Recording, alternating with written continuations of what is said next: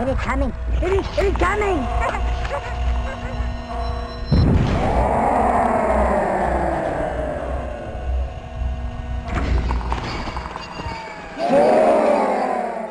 Seeing as how The Incredibles 2 is right around the corner, and Toy Story 2's 20th anniversary is on the horizon, I thought I'd take the time to look at one of the most fondly remembered movie tie-in games of all time.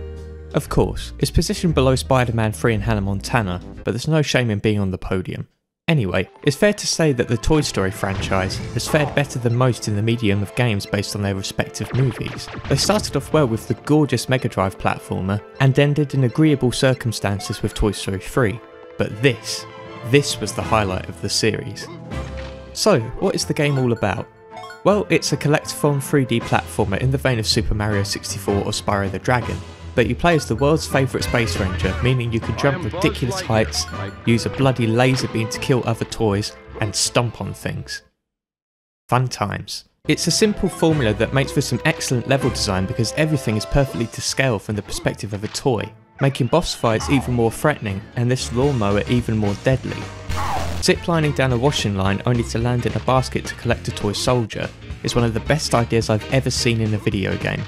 Or it would be if the controls were better so I wouldn't have to keep falling down when trying to move between the lines, but we'll get to that. Other characters from the film also appear to give you tasks or challenges, which doesn't make thematic sense considering they are meant to help you find Woody, but at least it gives you a reason to admire the levels for longer. Especially considering you can gain character upgrades allowing you to access collectibles that were impossible to reach earlier in the game, such as this poor bundle of sheep. This wouldn't be such an issue if the characters would shut up once in a while. Buzz, can you find my sheep? Buzz, Buzz, Buzz. Give me a minute! I can see why they keep repeating themselves. There was limited disc space on the PS1 CDs, and obviously they had to fill it with the wonderful video clips you see here. I were willing to do the same. Come again? Sorry? Never mind. It was a done deal that anyone with this game was going to see the film eventually.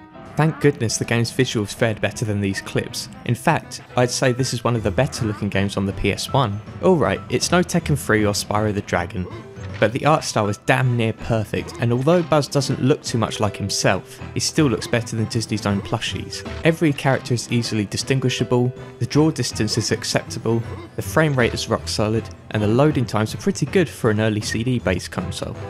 The limits of the system can be seen when searched for, but the console was good enough to bring forward the developers' ideas, and it did so very well. And my god, the music. This is perhaps the biggest highlight of the game. Near enough every track is catchy, memorable and joyous.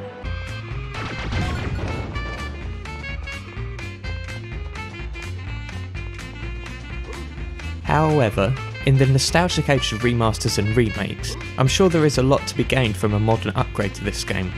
My reasoning stems from my biggest issues with this game: the controls and the camera.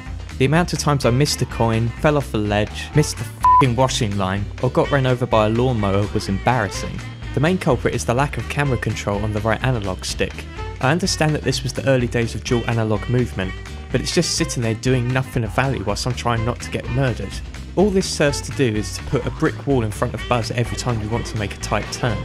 Once you've stopped, you have the choice of moving in the direction you want to look and hope there's no ledge nearby, or hold the L2 and R2 buttons for a long, bloody time. These aren't deal breakers, but if these controls were modernised, there's no doubt that it would make for a more enjoyable game. As far as PS1 games go though, it's up there with the best of them. I would easily put this just below Super Mario 64 as one of the best controlling 3D platformers of the 90s. If nothing else, this game was just pure fun in a way that feels very Nintendo-ish. I really should use a dictionary once in a while. It feels very much like a prototype for the LEGO games that the developer, Traveller's Tales, would go on to make in the following years. We can ignore their first attempt at Crash Bandicoot. Everyone has an off day.